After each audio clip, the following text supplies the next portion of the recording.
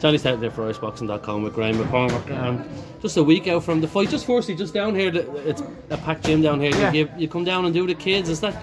I help out with Sean, the coach and the kids, myself and Shane Williams, Keane Heather, we all help out here with the kids, training the kids and stuff like that. And my own young fella trains on here as well, you know what I mean? So something you enjoy or just something you feel need to do or a bit of both? I enjoy it first of all, more than anything. I love training the kids. I love seeing young fighters coming through and stuff like that. And of course then my own young fellas down here as well coming up and through. So I just love being down here. I love being a part of the boxing club. It's a great club here, Sean, it's a great club going, and it's a great community here, great bunch of lads, and you know, it's great seeing them all progressing in their careers, their young careers, you know what I mean? And just a word on Dylan, like, I know. He's the future. So we can play this back. Future. Yeah, he's going to be, if he sticks at it the way he is now, he's going to have a very, very bright future in boxing, you know what I mean? So that's great for me, like, it means when I do finish up myself, I'll be able to go forward, you know what I mean? Yeah, and it'll keep you in it, like. 100%, yeah, that's what I'm saying. When I finish up, then it'll be Dylan's turn, you know what I mean? And I won't be getting punched anymore, I'll be him getting punched, you know?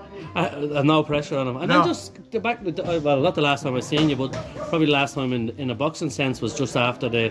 When I box shit up in Dublin, you have to draw. Yeah. There's that. No, you know what I mean? The box shit, the box terrible. You know, like I'm not one of them. You know, I think you know me well enough, and I don't make excuses. I box terrible. I didn't perform on the night. I didn't feel good mentally. I didn't feel great, and my performance hindered my performance and how I felt mentally. You know what I mean? And that's what it was really. You know what I mean? In fairness, Octavian Grady, he came over, he gave it a go. He was, you know, he's not one of them German that comes over, his hands up and just takes the bait, and he came to win, like, you know what I mean? And I was sitting down around 2 and Sean was like, man, you're fucking losing this fight, like, wake up, and I was like, what? He's like, man, you're losing, man. I was like, shit, I was out in I won round 3 and 4, you know what I mean? But it was too late then, like, you know, and like I done an interview today and I said, like, you know, no respect to any journeyman, because without journeyman there is no boxing. Yeah. That's what makes boxing, and some journeymen are absolutely unbelievable fighters, but like, at this stage of my career, I've won a title, I've finally become, I feel like I'm kind of past the 4-rounder tournament maybe. And was that the issue? I just couldn't get up for it, couldn't get up for it, man, you know what I mean? I just wasn't in the mood for it, I just couldn't get up for the fight. And he's the wrong journeyman. Yeah, when you're not up for it, like, he's the guy that's coming to take your head off, like, and I just dragged my feet in the ring, you know what I mean? I just didn't want to be there that night, you know what I mean? But again, there's no one to blame for it but myself, Johnny, like, you know what I mean? But just afterwards, it was a sort of a mad dressing room scene because it was packed, like, if you... Yeah.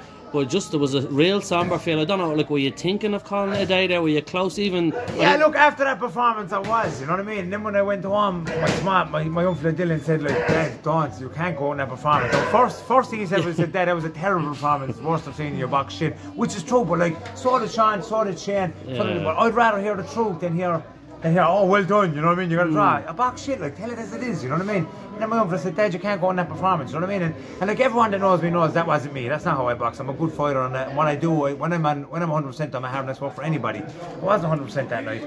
I was shit. And I feel like for myself, for my young fella, for all my kids, and for my team, my supporters, I need to go out and improve what I actually am and show what I actually am, you know what I mean? And yeah, and after that then, like you're saying, it was a bad performance or whatever, like, but you still wanted to fight on for you, but did you think there was avenues, or what way were you going to do it? Like, did you think title fights could come? I tell you what I said to myself after that fight. I said, you either get in and change things around or retire. So what I did was, like, it's no secret, like, the diet has always been my hardest part of boxing. Like, you know, I've had great nutritionists, some of my very good friends, Noel Bowen, Sean Cray, you know, Jamie Kelly, all the boys have helped me out, but they've been my friends and I haven't taken them as serious and haven't been as hard on me as maybe I'd need them to be.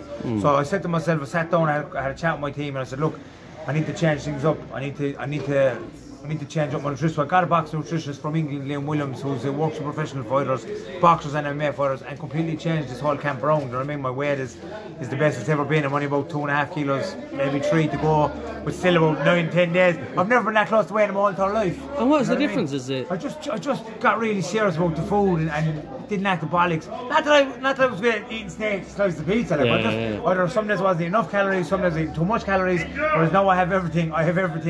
on board, everything is sorted. I mean, I don't have like, my food is sent to me every single day, what I need to eat, and I'm eating that food.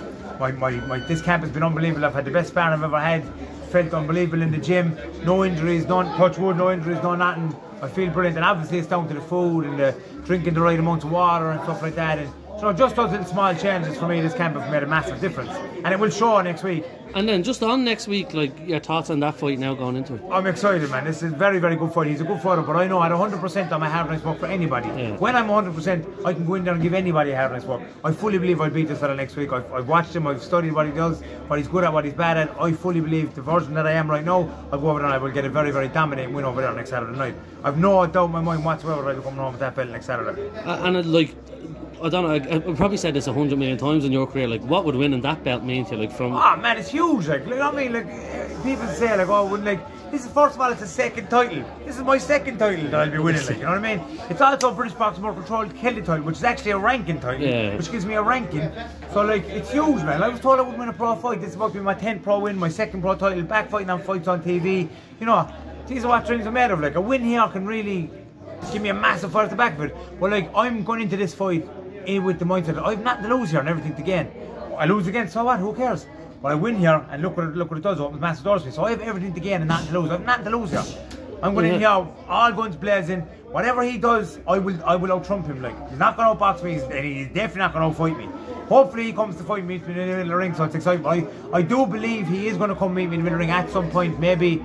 Might be 2 or 3 rounds in, but it's a 10-round fight, like, and at some point he's going to have to come meet me in the middle of the ring, and it's going to be an all-out war. Like, I can tell by him. I watched his last 1 or 2 fights. You watch his last 1 or 2 fights, you can see he's going to come forward. It's going to be very, very exciting. But I'm going to be the one coming on top of that fight in 2 weeks' time. There's no doubt in my mind at all.